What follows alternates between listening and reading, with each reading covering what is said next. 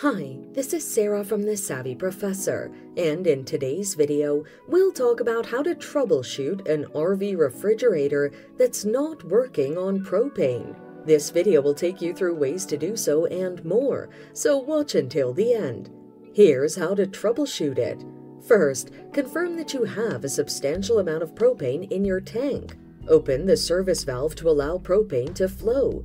Ensure that your burner is clean with no clogs and test your igniter and see if it works properly by generating a spark when the fridge is in propane mode.